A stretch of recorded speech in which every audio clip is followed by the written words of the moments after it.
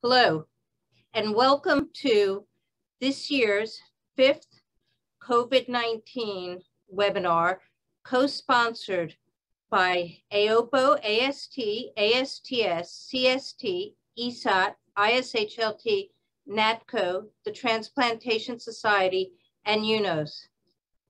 It's hard to imagine that 18 months ago, we would still be in this position, but certainly it's time to now update. We have a lot of great information.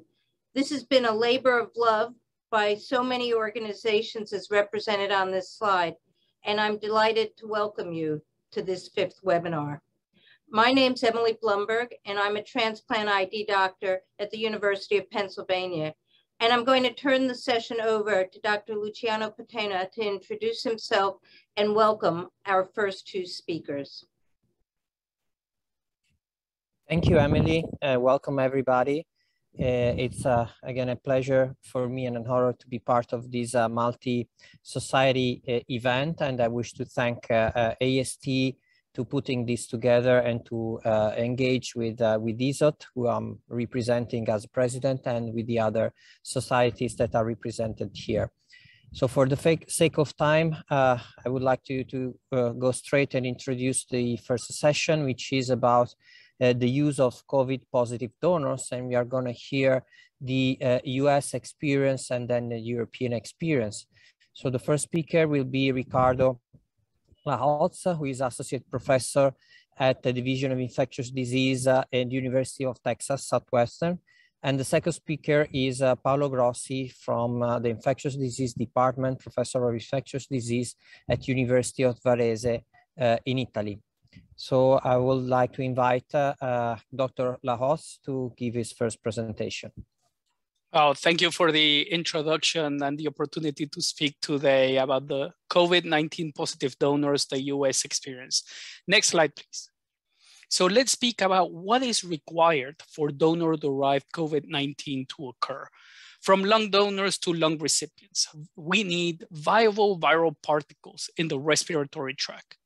Epidemiological and microbiological studies with the initial strain describe that viable viral particles are unlikely to be present beyond 21 days after the onset of infection. At the same time, the ideal timing for lung donors after COVID-19 is unknown. What about non-lung donors for non-lung recipients? Two scenarios may lead to donor-derived COVID-19. The first one is viable viral particles in the blood. A systematic review found a pooled estimate of RNAemia in patients with COVID-19 of 10%. However, this was not associated with the presence of viable virus in the blood. The second scenario for donor-derived COVID-19 is viable viral particles in the tissue allograft. There's conflicting data regarding the presence of viral particles in non-lung tissue in autopsy studies. And again, I want to emphasize that the studies have focused on those dying from severe COVID-19. Next slide, please. There's a series of scenarios for SARS-CoV-2 positive donors. I will just focus on those that test positive at the time of donor evaluation and do not have a history of COVID-19. So let's start with those that test positive in the upper respiratory tract. The CDC has investigated 40 COVID-19 potential donor-derived transmission events from March 2020 to March 2021. Of those 40 events, 3 are relevant to this scenario. The donors tested positive for SARS-CoV-2 in an upper respiratory tract sample and did not have the history of COVID-19. There were 5 non-lung recipients, and none of them developed clinical evidence of SARS-CoV-2 infection at 45 days post-follow-up. Koval et al. Have also published in this scenario. They describe 5 donors. None of them had a known history of COVID-19. One of them had an exposure less than 45 days prior to donation. It is important to mention that with the exception of one donor, they had a combination of positive and negative results prior to donation. The cycle thresholds for those that had one were between 31 and 41. There were 10 kidney recipients from these 5 donors, and none of them developed clinical evidence of SARS-CoV-2 infection at follow-up. Next slide. Thank you. Let's speak about those that test positive for SARS-CoV-2 in a lower respiratory tract sample at the time of donation and did not have the history of COVID-19. Again, the CDC investigations help us. There's 3 events that are relevant to this scenario. The donors tested negative for SARS-CoV-2 in an upper respiratory tract sample, and then subsequently, either retrospectively or at the time of implant, they tested positive in a lower respiratory tract. The 3 lung recipients unfortunately developed donor-derived COVID-19, but the 6 non-lung recipients did not have any clinical evidence of SARS-CoV-2 infection. There's also data from our colleagues in Italy that will be presented in the next session regarding this topic. The OPTN has been monitoring the implications of the SARS-CoV-2 lower respiratory tract emergency policy. From May 27th to August 31, there's been a total of 20 organs transplanted from donors that tested positive in a lower respiratory tract sample. The utilization rates of these donors that test positive in a lower respiratory tract sample mirrors those that test negative. There hasn't been any reports of potential donor-derived transmission events during that time frame from these donors. Next slide. To take the decision to take a SARS-CoV-2 positive donor without a history of COVID-19, it's a complex multivariable clinical analysis, and we need to take into account the medical urgency of the candidate, the risk of mortality on the candidate of the wait list, the risk of transmission of SARS-CoV-2 to the OPO team, recovery team, as well as the recipient. We also need to take into account the possibility of a COVID-19 associated allograft injury. And we also need to acknowledge the unknowns regarding the long-term outcomes from these donors. Next slide, please. The OPTN has summarized the evidence from SARS-CoV-2 positive donors. This document has been developed in collaboration with members from AST, ASTS, AOPO, CDC, HRSA, and DTAC. The information is published in the UNOS website and is being currently updated quarterly. There you can see the different scenarios for SARS-CoV-2 positive donors. This is the end of the presentation. I will now, Paolo Grossi will be presenting the European experience.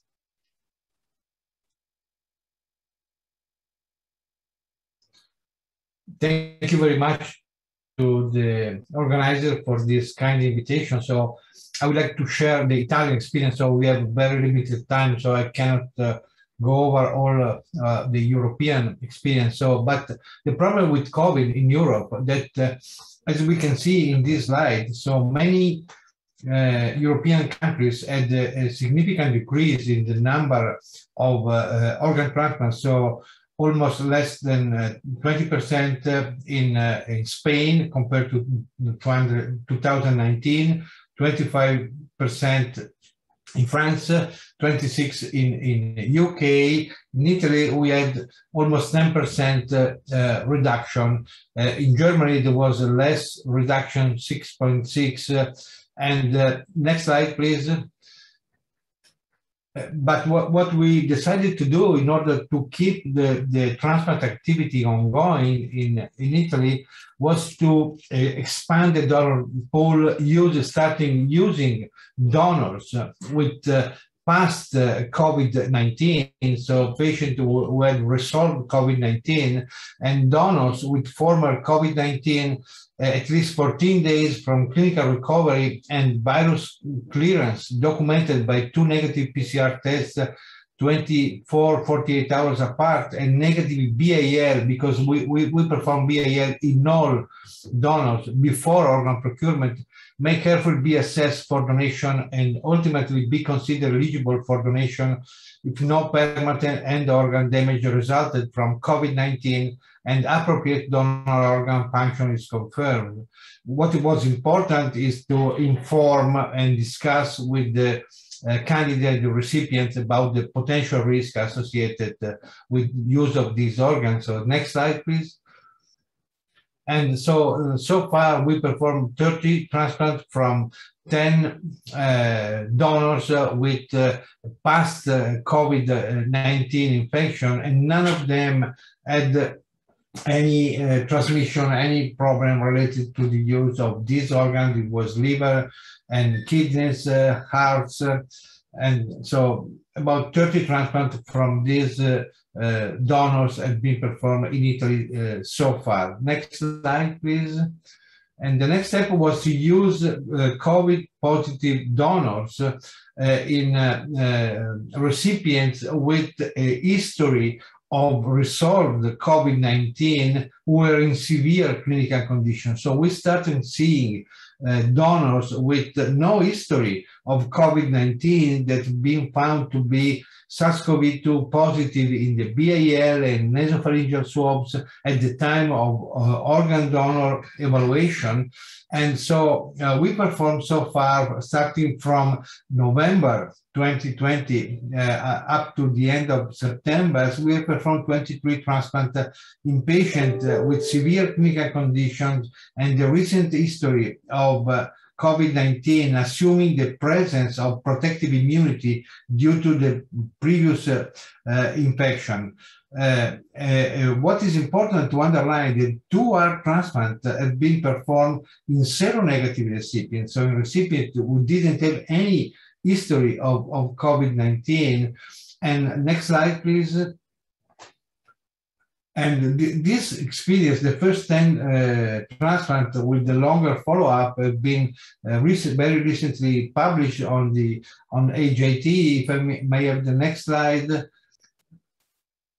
Next slide, please. So the result of the first 10 liver transplant with such donors within an Italian multi-center series, and only 2 recipients had the positive molecular test at the time of liver transplantation, and 1 of them remained positive up to 21 days post-liver transplant, but with very high CT, so most likely not replicating virus, and none of the other 8 recipients was found to be SARS-CoV-2 positive during the follow-up. And we checked for the antibodies against SARS-CoV-2 at liver transplantation, and these were positive in 80% of the recipients, and 71% of them showed neutralizing antibody expression of protective immunity related to the recent infection. In addition, testing for SARS-CoV-2 RNA on donors' liver biopsy at transplantation was negative in 100%. So apparently the liver tissue was completely free from virus, suggesting a very low risk of transmission with liver transplantation. Next slide. So this is a very busy slide, almost impossible to read, but this donor died of trauma, of cerebrovascular accident, or meningitis, or other causes unrelated to COVID, and the positivity in this nasopharyngeal swab or BAL was detected at the time of donor evaluation. But what is important is that none of the recipients developed any problem related to COVID-19, to SARS-CoV-2 infection. So next slide, that is my last slide.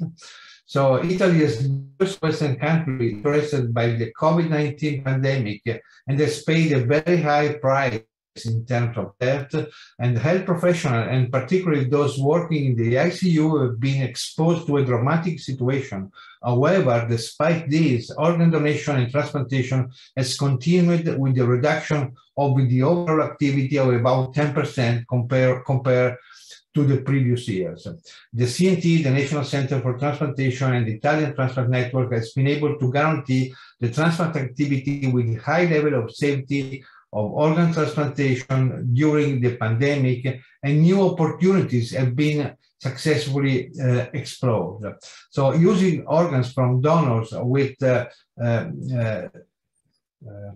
resolved or active COVID-19 in informed candidates with SARS-CoV-2 immunity might contribute to safely increase the donor pool. Thank you very much for your attention.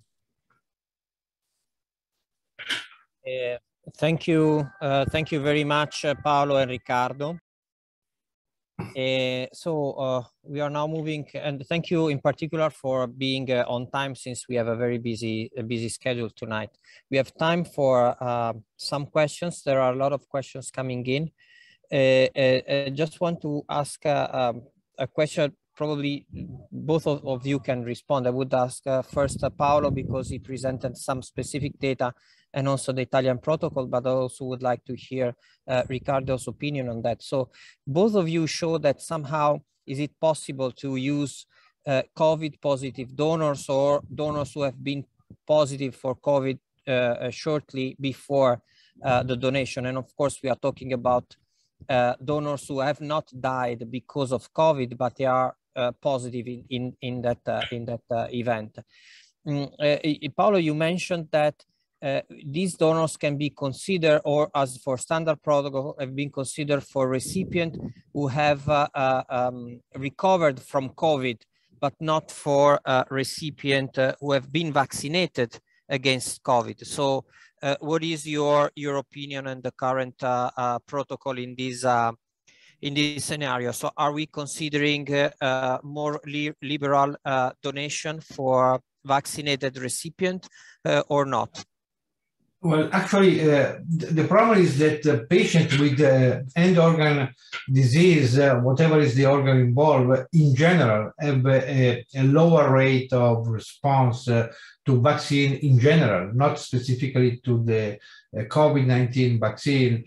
And therefore, so far, I was a little bit reluctant to offer these organs to candidates with vaccination history, unless there is a documented neutralizing antibodies presence in these recipients.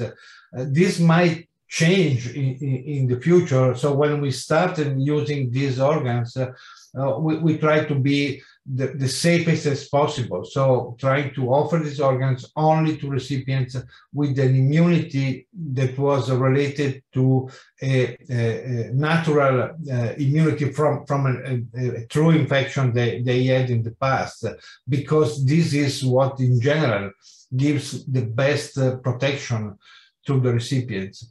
We're looking also, talking about the liver, but I think the same thing could be for kidneys, that there is no evidence of any RNA, regardless of viable virus, but RNA in the tissue. I think we could extend the use of these organs also to vaccinated recipients, provided that you have a documented response to the vaccination. Well, I think I have a very similar take. What I would say is that the pandemic has changed transplantation in multiple ways, but something that remains unchanged is the mortality of the candidates on the waitlist. And we have to consider that at the time of evaluating these donors. Like I said, it's a pretty complex multivariable analysis in my mind that needs to take into account the donor age, donor comorbidities, date of onset, testing results, CT values, if they're available, knowing their limitations. What we may or may not know about the end organ COVID-19 allograft injury, and the unknowns of long-term outcomes. I think, as I alluded in my first slides, it seems that the highest risk is for the lung recipients. For the non-lung recipients, it appears currently, based on the clinical studies, what we know of the biology of COVID-19, that the risk may be quite low for the non-lung recipients. We truly don't know what the risk is. In that regards, if a candidate doesn't have a history of COVID-19 and is at high risk of mortality, and one of these donors become available, I think that the benefits of using these organs outweigh the benefits, because the mortality, again, is quite tangible at this point. The risk of transmission, although unknown, appears low for non-lung recipients. Yes, I totally agree. With the lungs, I think it's too early to use. So in Italy, we just allow the use of heart and livers, and we are moving now to a protocol for kidneys, but we are not considering lungs. Maybe in the next future, if you learn more, this could be feasible, but not right now. Yeah, at our center, we have used lower respiratory tract positive for unvaccinated recipients with very high MELD scores, and for the reasons I described. Thank you. So you both described using these organs for specific recipients, and I'm wondering, how would you manage your recipients after? And does that depend on whether they have a positive lower or upper tract specimen? So the two questions I'd like you to address are, would you give any specific anti-COVID therapies, either monoclonal or antivirals, after the transplant? And would you modulate your immune suppression? So Ricardo, we'll let you take that first, and then Paolo. I think, again, the tangibles are, with regards to the induction and maintenance immunosuppression, is the risk of rejection. I think, to me, that is quite tangible. The risk of donor-derived COVID-19 for non-lung recipients, again, at this point, it hasn't occurred. It doesn't mean that it won't occur, but it will be, seems to be small. For that reason, I think my personal opinion will be to keep the same induction and maintenance immunosuppression, given the tangible risk of rejection. With regards to the management, I think, again, complex multivariable analysis, I think it takes into account many of the variables that we have spoken. I would say that for heart recipients, the risk of volume overload is also there with the infusion of monoclonal antibodies. When we have used them at my center, we have decided not to use monoclonal antibodies, again, because our perception was that the risk of donor-derived disease was low. At the same time, I'll have to acknowledge that the ideal approach is still unknown. Paolo, what do you think? Yes, we did the same. So in Italy, exactly the same protocol of induction and maintenance treatment used for the regular recipients of standard donors have been used. So no modification and no antiviral prophylaxis or treatment, because none of them develop any infection. So I don't think there is any need, again, for non-lung organs. So we keep exactly the same. Okay, thank you.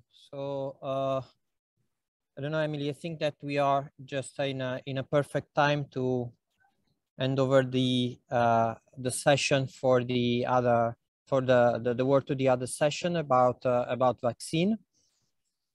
Great. Okay, so we'll turn this now over to Dr. Deepali Kumar, who is the president-elect of AST, to introduce the next session. Thank you very much. Thank you.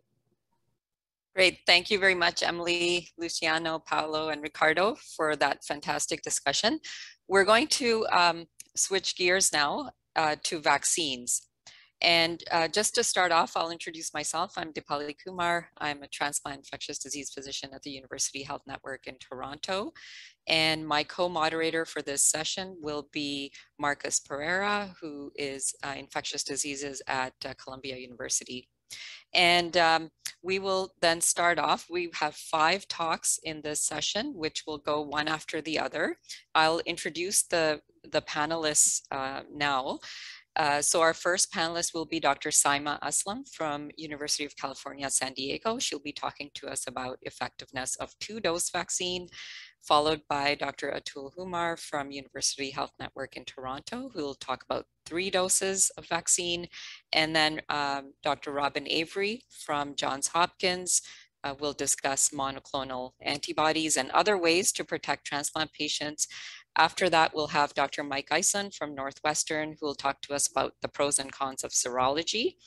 And then lastly, Dr. Lloyd Brown from Rutgers, New Jersey Medical School, who will talk to us about vaccine mandates. And then after that, we will have a discussion. So I'll now invite Dr. Aslam to start. Okay, well, hopefully you can hear me. Thank you very much both for the introduction as well as the invitation to speak at this webinar. Could you move the slide, please? Disclosures are listed here, and then if we can move on one more. Thank you. So there are a number of studies assessing the immunogenicity of the mRNA vaccines in the solid organ transplant setting, and some of these are shown here. These studies look at the IgG response to the spike protein and or the receptor binding domain of the spike protein. Some studies also look at viral neutralizing assays, as well as T-cell responses in a few of these. So in general, antibody response is quite variable, as you can see here. But in the larger studies noted here, about 1/3 to half of patients have detectable antibody. I'd like to point out the Chavreau et al. Paper from France, which studied 101 kidney transplant recipients on belatacept, and only 5.7% of these had detectable antibodies. And then the Havlin paper from the Czech Republic, which consisted of 48 lung transplant patients, none of whom had detectable antibodies after 2 doses of mRNA vaccine, compared to about 85% in those that had COVID. The T-cell response has been measured in a few studies only, and again seems quite variable, so ranging from 5% in the belatacept study to 80% in the Herrera et al. Paper from Spain. It's important to note that detectable T-cell response can be present in the absence of detectable antibodies. And this has been shown in several papers listed here, including the Hall paper from Toronto, the Herrera paper from Spain, and the Havlin from the Czech Republic. There have been a number of risk factors that have been identified associated with suboptimal immune response, and this includes the vaccine recipient being of older age, use of antimetabolites at the time of vaccination, B-cell depleting agents, use of high-dose steroids, higher CNI levels, increased creatinine, as well as increased C-reactive protein. A few studies do note that there's a less robust response when transplant recipients have received the Pfizer-BioNTech vaccine compared to Moderna. And there's also a suggestion that from the studies that I've quoted here, as well as others, that cardiothoracic transplant recipients have a less optimal response compared to abdominal organ recipients. In particular, lung transplants have very minimal response. Could you move on? So even though immunogenicity data is suboptimal, real-life clinical effectiveness studies do show a benefit for transplant patients that are vaccinated versus those that are unvaccinated. So this is a paper from the UK. Ravenin et al. Studied about 48,000 transplant recipients and looked at mortality related to COVID-19 in these patients. And they found that fully vaccinated recipients had COVID-related mortality of 7.7% compared to the higher 12.6% in those that were unvaccinated. Next, please. And at UCSD, we retrospectively took a look at our solid organ transplant recipients, and among 2,100 or so patients, we noted that the incidence of COVID-19 was significantly reduced, so almost 80% reduction in the risk of COVID in the vaccinated patients versus the unvaccinated patients. Next, please. So despite clinical benefit, vaccinated solid organ transplant recipients do have a higher risk of breakthrough infection than the general population. So this is a study of almost 18,000 fully vaccinated solid organ transplant recipients at 17 centers. Breakthrough infection occurred in less than 1%, so there were 151 breakthroughs in this study. About half of these breakthroughs were associated with hospitalization, and there was a death of 14 out of 151, so a death rate of 9.3%. So when we look at the CDC data for a similar time period, breakthrough rate in the general population is quoted to be around 0.01%. So the transplant recipients did have significantly higher risk of breakthrough, even though overall numbers are small. It is important to note that this data is pre-Delta circulation, and I think at least it seems, by personal experience and talking to other centers, that this potentially may be higher in the Delta era. But I have not seen transplant-specific papers to that effect. Next, please. So what do breakthroughs look like? There have been a number of case series that have been published. Some I've shown on this slide and a few on the next. In general, breakthrough infections are defined as COVID that occurs 14 days or so after vaccination in patients that received 2 doses of mRNA vaccine or a single dose of the Janssen vaccine. Most of the studies here, as well as on the next slide, note a median onset of symptomatic COVID-19 3 to 4 weeks from the last vaccine dose. Our series from UCSD is the outlier here, and we noted a median onset of almost 90 days. 2 studies, so the Anjan et al. Paper from Miami and then our local paper from San Diego, found that almost half of our breakthrough cases had infected household members, most of whom were unvaccinated. Next, please. I also like to point out the Lloyd et al. Paper of 55 kidney transplant recipients that had breakthrough infections. 25 of these patients underwent antibody testing when they were diagnosed with COVID-19, 24 of whom had no detectable antibody response. Clinical outcomes in these papers has been quite variable, with some series that show no deaths and 22% in the one cohort, which is the Tao et al. Paper in AJT. My personal observations at centers that report high rate of monoclonal antibody use, as noted in both of these slides, also have minimal or 0 deaths. And I think this is something Dr. Avery will be discussing later. Next slide. So my take-home message is 1, vaccines do work in the solid organ transplant setting, but this response is suboptimal. It's important to assess both antibody as well as T-cell response. And breakthrough infections are occurring, but generally, again, reported for pre-Delta era seem to be less than 1% among vaccinated transplant recipients. Early use of monoclonal antibodies may reduce the risk of hospitalization in these patients. And then at least 2 studies report temporal association with infected household members. And so I think it's really important for household members also to be vaccinated. And to end, patients, solid organ transplant patients that are vaccinated should continue with risk mitigation strategies using masking, social distancing, etc. And I will end here. Thank you. Thank you very much. It's a real honor to be able to talk today. I'll be talking about 3rd doses, and I have no relevant conflict of interest to disclose. Now, here are some important considerations when interpreting 3rd dose studies. First is that several studies have shown that 3rd dose improves immunogenicity in transplant patients. And here I just outlined 3 of the larger studies, but now there are several others that have been published as well. Some considerations to think about. One is that we don't know what the protective titer of antibody is. So we don't have a clear correlate of protection. And that also ties in, do we want protection from infection or is protection from severe disease enough? The other is type of vaccine. So Pfizer versus Moderna versus viral vector versus mix and match approaches. And I just note that the antigenic dose is different in Pfizer versus Moderna. The third is assays used to assess response. So in-house versus commercially available assays, and what is the target of those assays? And then, as I mentioned, the threshold to define a response and the lack of a clear correlate. Neutralizing antibody determination is likely a better correlate of protection, but not done in many of the studies. T-cell responses are also important and likely limit severity of disease. And then there's also the issue of delayed responsiveness. So many of the studies assess response about a month after the 3rd dose, but it's possible that antibody can continue to rise beyond that. And then finally, the effect of immunosuppression, transplant type, age, and comorbidities. Next slide. So I'm going to show you the data from our 3rd dose randomized controlled trial. So what we did was we took patients who had received 2 doses of the Moderna vaccine at the standard interval, and randomized them to receive either placebo or Moderna. Our primary outcome was an anti-RBD titer of greater than 100 units per ml, which we defined a priori based on both animal data as well as a number of studies in human non-transplant cohorts, as well as data from our own transplant infected patients. Next slide. Next slide.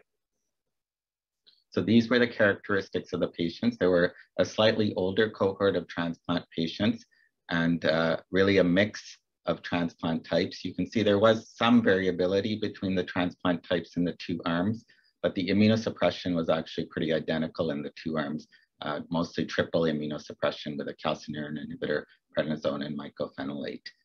You can see that the third dose anti-RBD titers before the intervention were actually quite low. And we also did anti-NP testing to confirm absence of prior COVID infection. Next slide.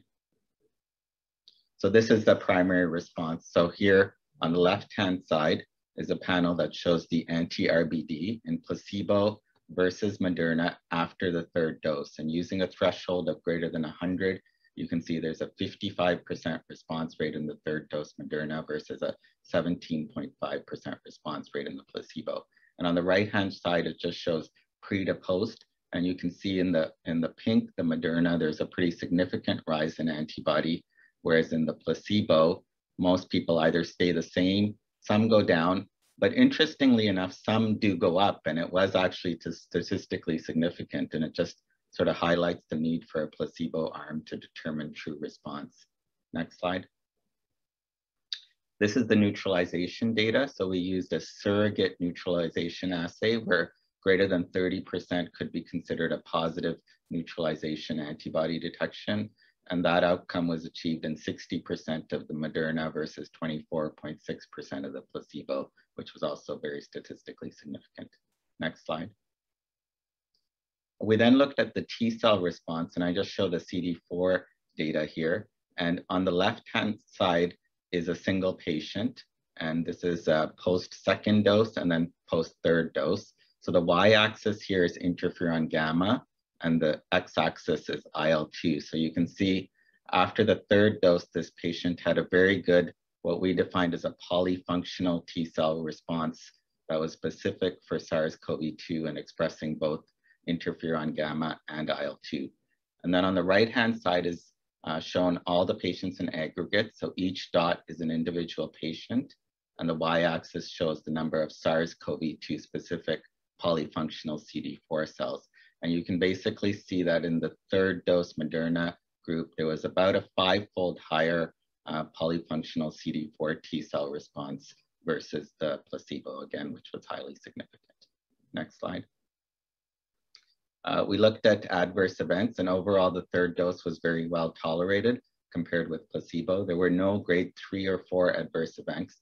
And importantly, there was no rejection episodes at both 4 weeks and 3 months post follow-up. And graft function remained quite stable at 3 months post follow-up. Next slide. Now this data is not published, so it's non-peer reviewed. So I'll just urge you to interpret with caution, but this shows neutralization against variants of concern. Again, this uses a surrogate neutralization assay, which with a threshold of greater than 30% should be considered a positive neutralization. And what you can see on the left-hand side, and this is post third dose Moderna, just the Moderna arm, you can see that the number of people who are positive is significantly less for all the variants versus wild type, but especially for the beta variant and the Delta variant of SARS-CoV-2.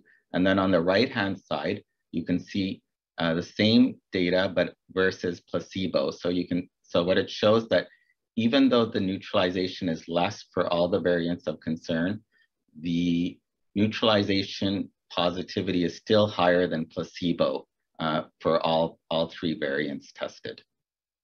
Next slide.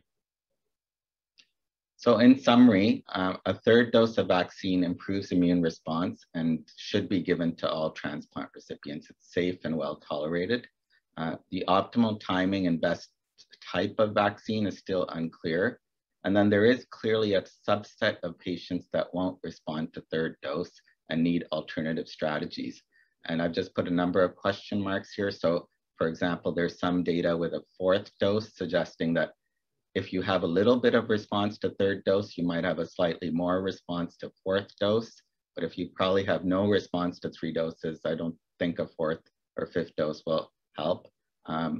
There is not much data about mixing vaccine types, but that's an alternative strategy. Of course, vaccination of those around the transplant patient is very important and ongoing precautions. Robin will talk about monoclonals. Immunosuppression adjustment has been raised by many people, but I'm not aware of any data specifically where they on purpose adjusted immunosuppression and then gave vaccine.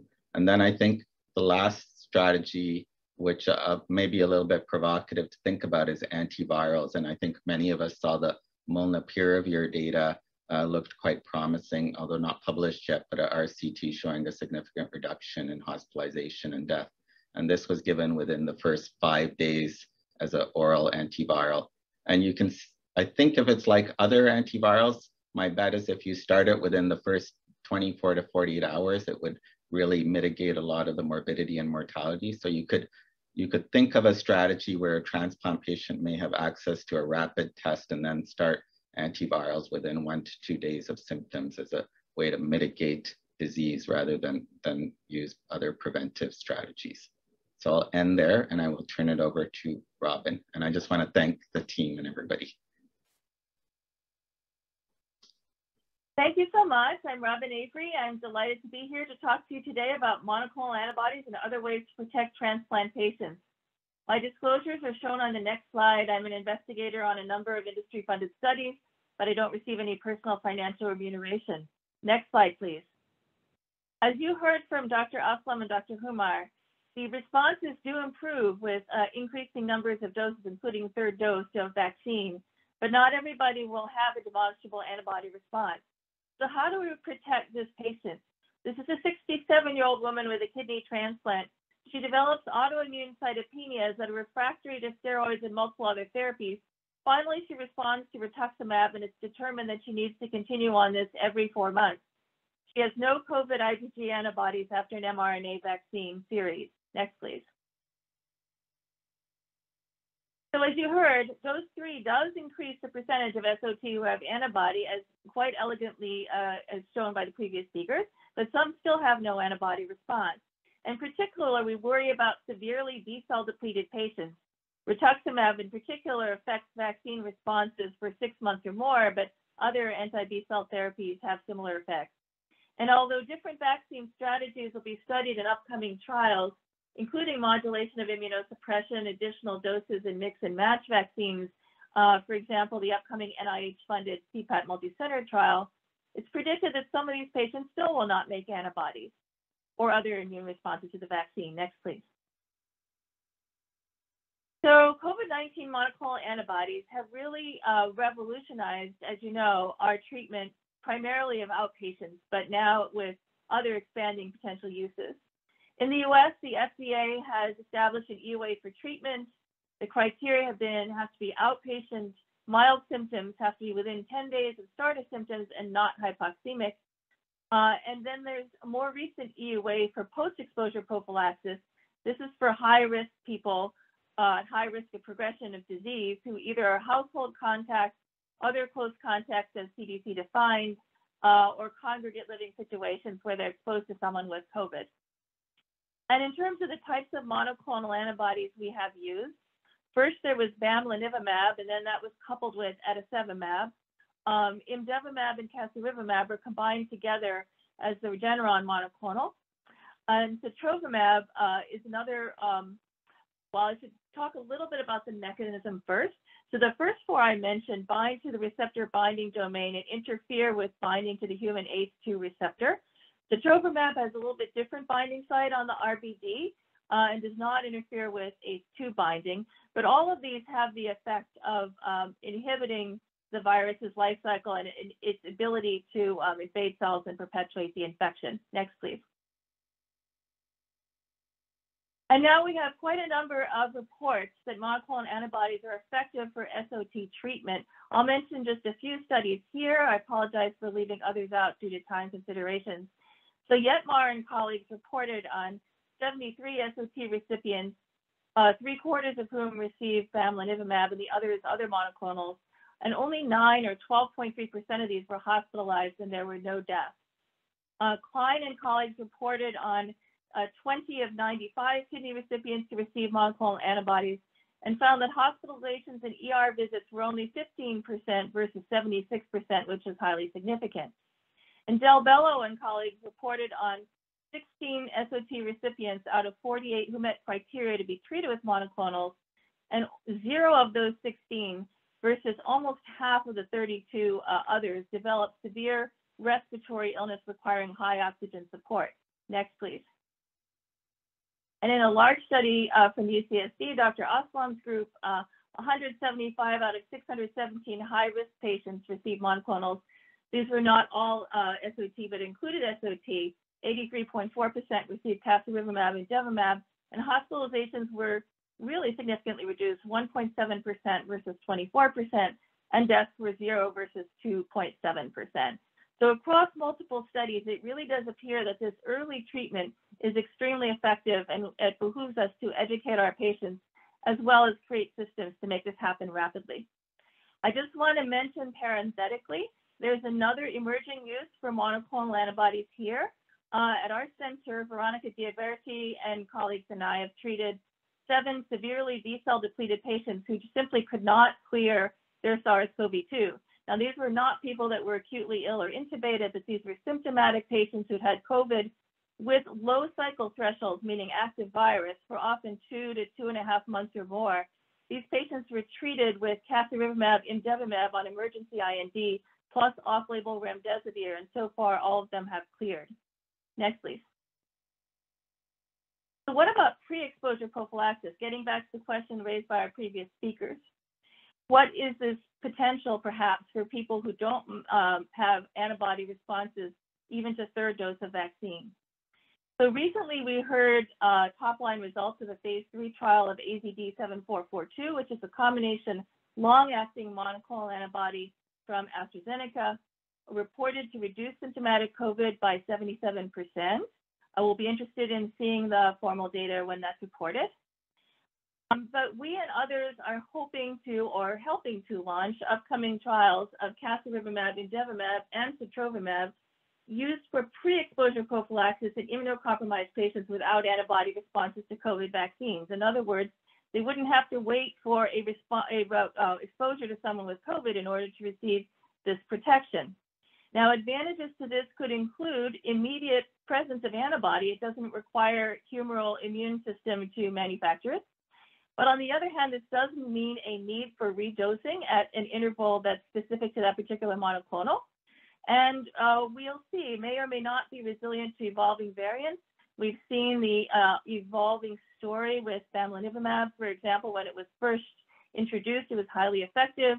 Then it could only be used with etesevimab. Then for a while it could not be used, but now is making a comeback in certain localities based on the mix of particular variants that are circulating at that time.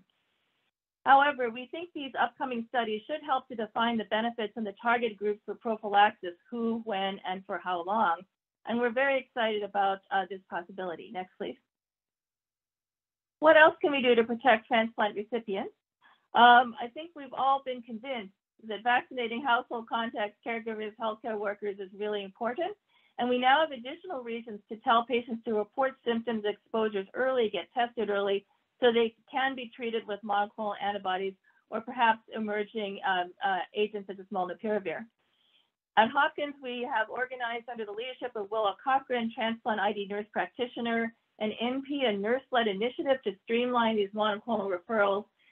She's also been a champion for outpatient COVID management, and I think this has been highly effective in helping keep our patients well and out of the hospital.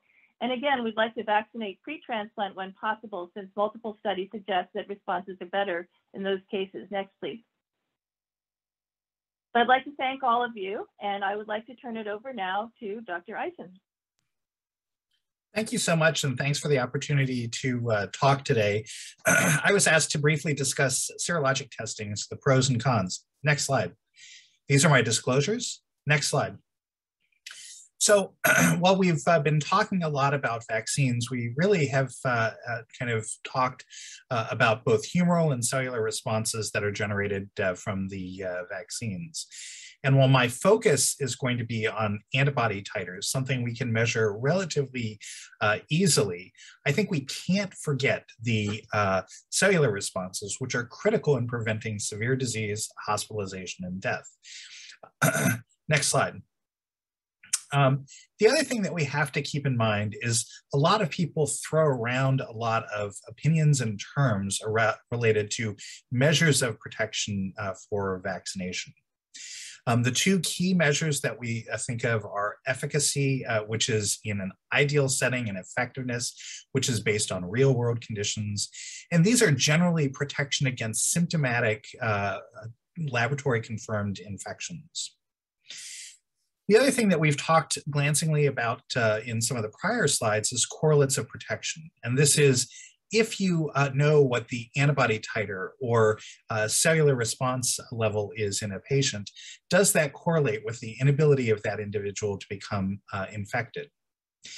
And correlates of protection can really be dependent on a number of things. Seroconversion, which many of the early studies focused on, which just really is saying, does a person have detectable antibodies or not?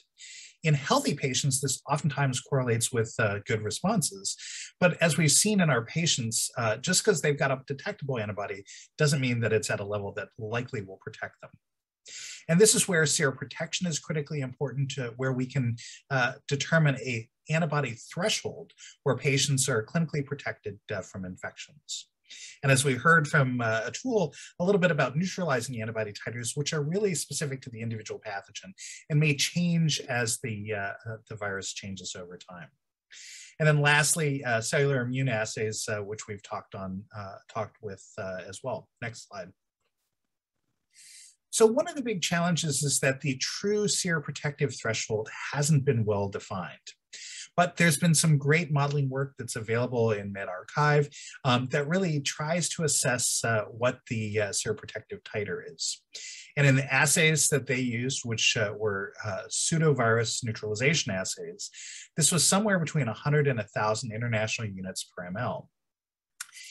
Additionally, we're starting to see that for protection against the Delta variant, you may need a higher titer in these individuals to protect for infection, as was somewhat shown in Atul's data, where we have even lower levels in some of our transplant patients.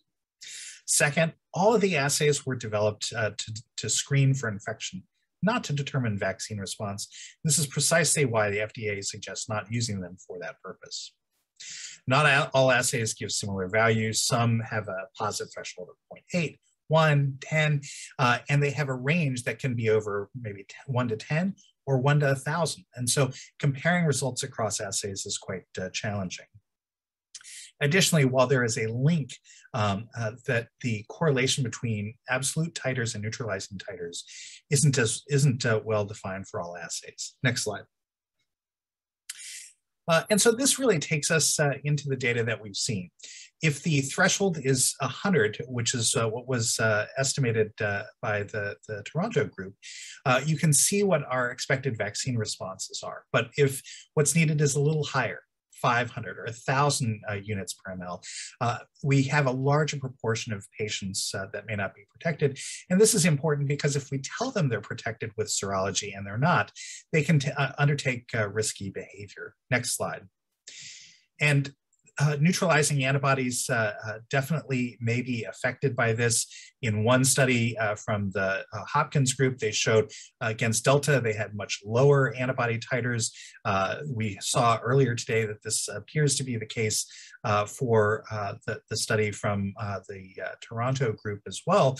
Again, a large number of people have protection, and this is improved with a third dose, but it may not be universal to all. Next slide. And so this takes me to kind of where I fall down. Serologies are great for research, and they give you something to do, but I don't think you should be doing it. and they don't really have a role in clinical practice. Next slide. Serology doesn't guide decisions for vaccine in most countries or boosters. It's not a titer determined boost. There's more to protection than just antibodies. You've got the entire cellular response, and both a positive or negative result could mislead a patient to thinking they didn't get a result or they did when they do have some degree of protection. There's no seroprotective threshold, so telling a patient they're protected by an assay doesn't really hold necessarily true. There's variability across assays. Some that look at the nucleoprotein, for example, won't show any response even if a patient has been vaccinated. And then it gets to the question, what are our goals in looking at this? And our goal of vaccination is to prevent infection, hospitalization, and death. Next slide. And as Saima showed earlier, we are seeing some evidence of protection. May not be absolutely perfect and something that we can improve on through changes, through other vaccines or even approaches as Robin put together. But really in the end, this is the data that we should be focusing on. Can we do better? Yes, but checking serology on everyone is not the solution. Thank you.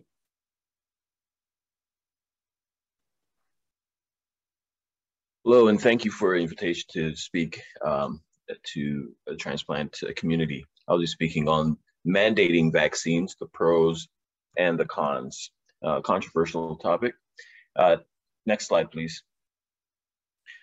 In evaluating whether or not we should be undertaking the mandate for vaccines, we at least need to start with the rationale. As you've heard from many of the speakers prior, there are variable responses within the transplant population and pre-transplant population. Notably, post-transplant patients are immunocompromised and therefore, in general, are vulnerable to viral infections. SARS-CoV-2 is a virus that infects everyone, has the potential to infect everyone in varying communities. Waitlisted patients that are infected with COVID-2 may be at increased risk for severe illness and mortality, and I'll present that data upcoming shortly. Unvaccinated transplant recipients may have increased risk of severe or fatal illness. Now, this is something that it all depends on the type of organ that is being transplanted. Immune response to COVID-19 vaccine are tend to be more robust in the pre-transplant setting, and there's a emerging clinical data that suggests that this is the case. Next slide, please. In this paper by Miller et al. That came out earlier, both in February and then again in June, we looked at SRTR data that started after, that compared before the national emergency was declared on March 13, 2020, and after, to see whether or not there was increase in mortality on the wait list. As you can see, it's quite heterogeneous in terms of the data, and it depends on the type of organ that is transplanted. What is noted is that there was an increase in mortality in the kidney transplant population. And this depended on things such as donor-specific. When they looked at donor-specific areas, you could see that areas that had much greater outbreaks had higher adjusted hazard ratio. Take, for instance, New York, at the time that this study looked at, had as high as 2.52 hazard ratio, or New Jersey, where I am, at 1.84, Michigan, which we know had a notable breakout, at 1.56. And this also very dependent on ethnicity. Blacks greater than whites were shown to have a higher hazard ratio and increased mortality rate across the board. Next slide, please. So there's other effects as well for that on the overall healthcare system that has really caused this pandemic to extend beyond many of the early projections and continue to have an ongoing effect. And a universal vaccination campaign, and in some cases mandate, is a way to really get at the underlying problem and some of the issues.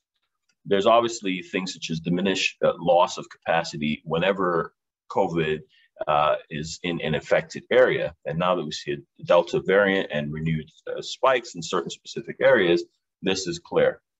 Many anecdotal as well as other reports of burnout, illness, depression, etc., is occurred due to this ongoing pandemic. It's also directly affecting care in specific areas. Anecdotally, I'm on the ASTS COVID task force, and which represents a lot of different regions throughout the US, and we get reports of whenever there's a increase in terms of the prevalence of COVID in a specific area, that capacity is affected. So we now cannot, some places are not able to transplant in a timely fashion, as we know that in itself has an effect on mortality and morbidity. There is a decrease in deceased donor transplantation if there's no ICU that's available, if there's lack of staff. And in some cases, living donor transplantation is delayed because of, again, the capacity and the loss of capacity in these areas that are affected. Next slide, please. So the pros would be reduced morbidity and mortality of COVID, of SARS-CoV-2 infection in the post-transplant patient, reduction of severe illness and mortality on the wait list. Giving vaccines in the pre-transplant setting, there's obviously, there is good data to suggest that there is a improved response in the pre-transplant setting, with some caveats. Obviously, as previously mentioned by other speakers, that those who have either T or B cell ablative therapy after transplant may not necessarily get a good response. But in general, just like in the general population, a good vaccines will increase the immune response, and that is protective. I think of note, in general, in principle, this is a part of being good stewards of a very scarce resource, and that is the donor organ. And we're asked to do this. And by increasing protection to the transplant recipients, this is part of the mandate in itself that we are charged with. And this, by our community, making sure that we increase the rate of vaccination and increasing the overall universal campaign for increasing vaccination, that we are along with the general trend in our society. Next slide, please. The cons. Obviously, vaccines, COVID, have, in general, this pandemic has been one that has been politically polarizing. And certainly there's always a fear anytime that you mention mandates that there is going to be political blowback. And that is actually even regional. Certainly areas that were affected significantly have had less of a pushback, but there are centers that have already taken this step. And it's something that has to be determined depending on the context regionally.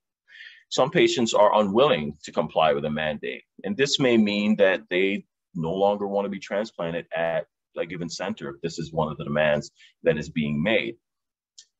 Vaccination hesitancy among staff may be an issue. And in some places you hear of isolated attempts at lawsuits and so forth. And this may actually affect the ability to run the transplant program if this is the case at a program that requires mandates. That being said, many hospital systems now are moving more toward mandates in general for staff, not necessarily those that are doing transplantation. Next slide. So in general, our recommendation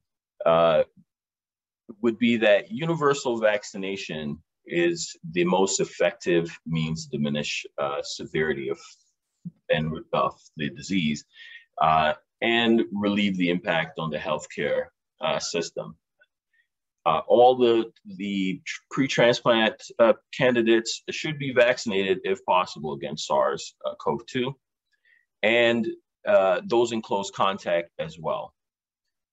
The transplant program should do everything to be able to possible to contact candidates and the recipients to determine their vaccination status, and then move towards getting universal vaccinations. Next slide.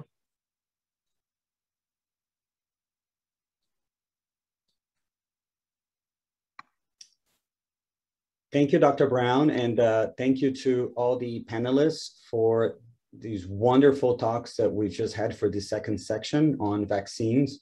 This was truly an outstanding set of speakers with a lot of incredible information and guidance for the transplant community. For the next several minutes, we have the opportunity to ask the panelists some questions, and Deepali and I will take turns.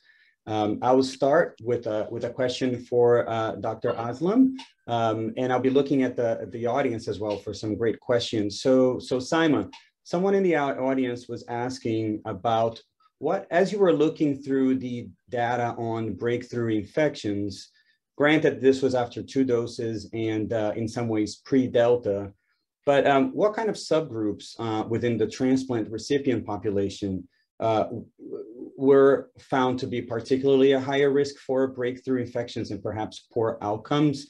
I know that you mentioned briefly some of these risk factors. I guess I'll also be looking at perhaps were you able to see different platforms creating sort of different risk levels for breakthrough or time from transplantation as well? Okay, well, thank you for that question. So in the study that we did, we didn't really have, you only had 12 breakthroughs and among about 2,000 patients. So with that, we did not have enough definitions in between groups to really tease out who was at risk. We do sort of look at our patients. It's not an age thing. So just within the 12, the age is variable from mid-30s to 60s. Both mRNA vaccines were among breakthrough patients.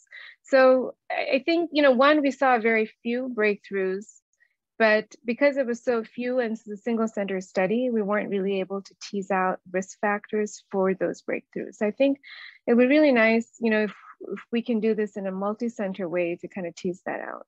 But important to note that we did not check antibody levels in those patients, in any of patients in this study. Yeah.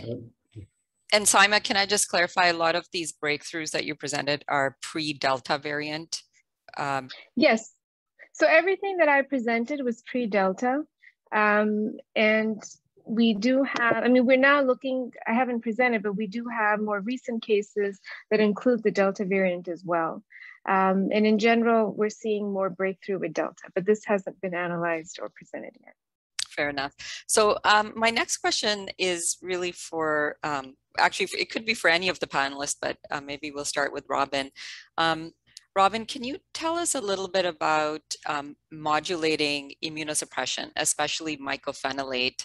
I've had patients ask me whether they should stop their mycophenolate temporarily in order for them to get a good vaccine response. And I'm never sure what to say to that. Should we be doing this clinically? Should we be doing this in trials? Should we really pursue this as a trial? Yeah, thank you, Deepali. That's a great question. So it's an association that's well established, both from our group at Hopkins with both the first and second dose papers, and now multiple groups from other centers, in most cases have confirmed that being on an anti-metabolite, particularly mycophenolate, is associated with lower vaccine responses. However, what we don't know is in any given patient's case, whether reducing or holding MMF and for what period of time makes a difference. And clearly, the risk-benefit balance is different for each patient. There are some clinicians around different centers who've started doing this with their patients that they consider to be at not such high risk for holding that.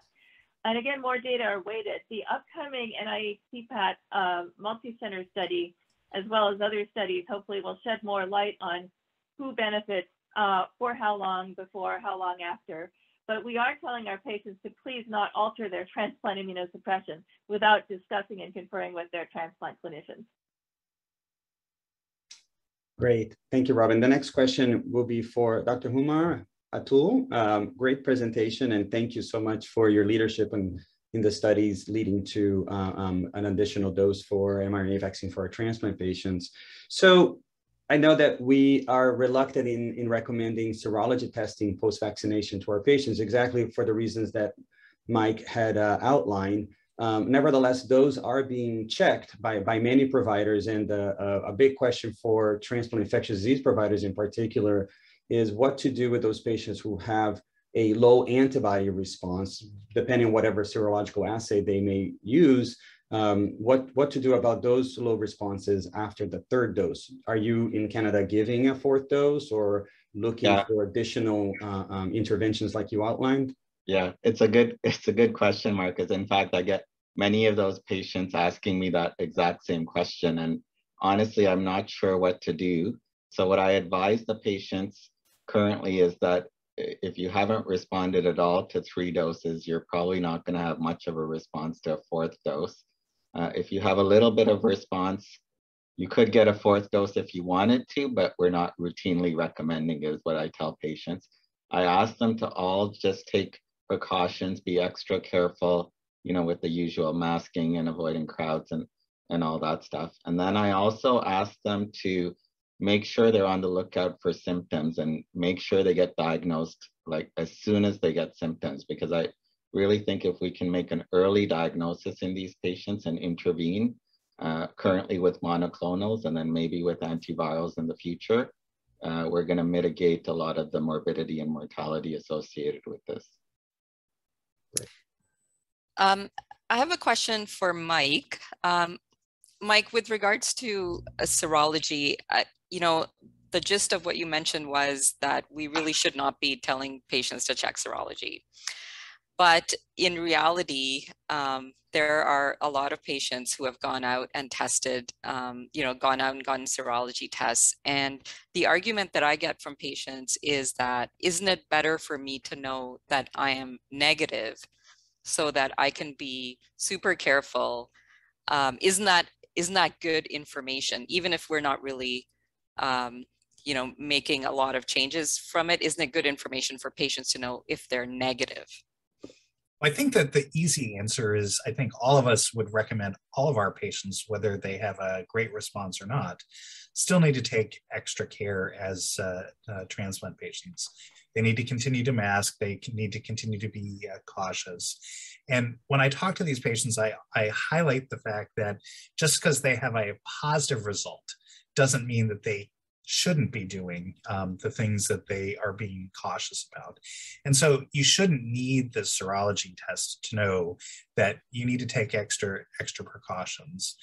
And this will be true over time if we have newer, worse variants than Delta, or as we've seen titers wane over time, a year from now when we're talking about do people need a booster or not, at that point, the facts will still be the case. Great. Next question for Dr. Brown. Lloyd, I think you were assigned the perhaps the thorniest of the topics in terms of vaccine requirements. What do you think about recent news or reports that, for example, vaccine requirements for healthcare workers here in New York, or for teachers and those in sort of the school system in terms of being mandated, and that actually that did seem to push a lot of those who were standing, sitting on the fence to get vaccinated? What do you think about those reports and how it would translate for patients on the wait list who remain hesitant or concerned as well? Right. As I often do, even in a clinical setting, I remind everyone that the word pan means all. So we're in a pandemic, so that includes everyone. And so anything that encourages everyone to take some action towards alleviating the effects of this pandemic is appropriate. mean, there is some precedence, right? The flu vaccine in many centers have been a requirement in order to be able to participate, whether in work or school or other institutions. So it's not unreasonable from that standpoint. I think people are getting it. I think some of the fears that have been alleviated by, of course, some vaccines being FDA approved. And so that excuse that it's experimental and not validated and so forth is going by the wayside, and the resistance is waning now that we have over 150, 160 million people here in the US that have gotten the vaccine. So I think mandating is one way of also setting a tone and saying, you know, we are serious, this is serious. You've seen how long this thing has persisted, and we need to move on. So I think that's the message that's being put out, I think. So Lloyd, can we extrapolate some of these principles to living donors and mandating vaccines for living donors before they donate? Sure. I mean, the living donor is part of that group that is quite proximate to the recipient, number one, oftentimes. And, you know, the data doesn't suggest that living donors who get COVID after they've donated necessarily are in worse shape, but it's certainly something that one can err on the side of caution in terms of encouraging vaccination in living donors. That is something that initially was a sticking point for individuals to get to even go ahead and donate. This may be something that allows that to occur with more ease if individuals know that they've been protected, it's safe, and can go ahead and donate. But I think in general, the donor and the recipient as a group is part of the same group and should be both vaccinated.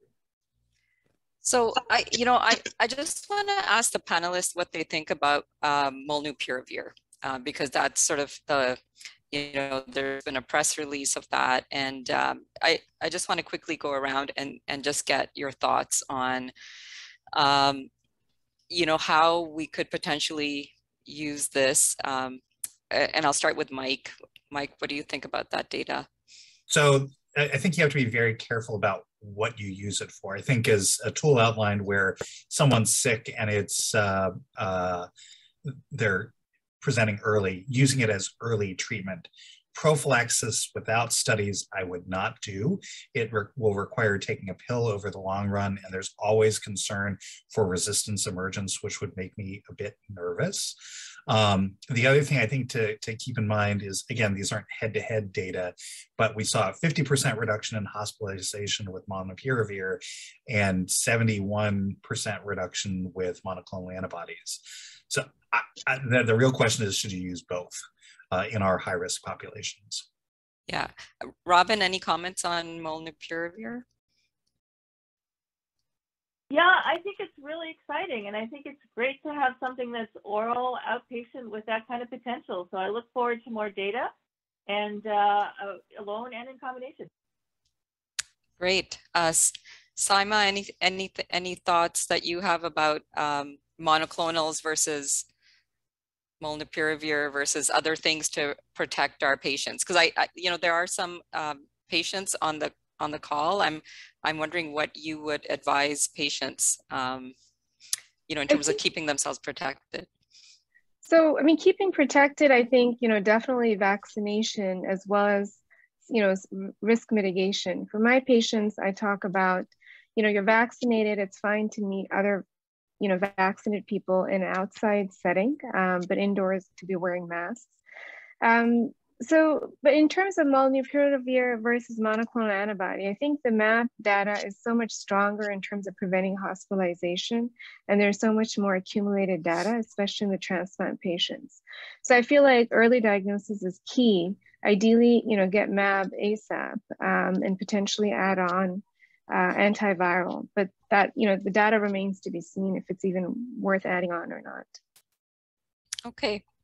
Other thing quickly, just that along those lines is there were signals for neutropenia in some of the preclinical data with molnupiravir, and so whether that's more with our patients that are on things like on MMF, and that again something we need to gain experience with. Great.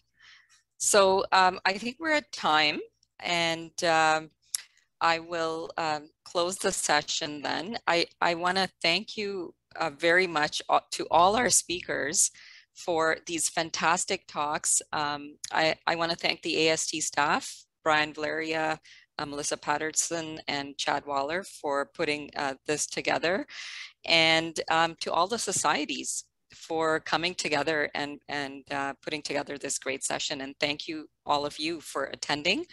And I hope this has been very helpful as you navigate the pandemic and try to provide the best care for our patients. Thanks very much. Thank you. Thank you.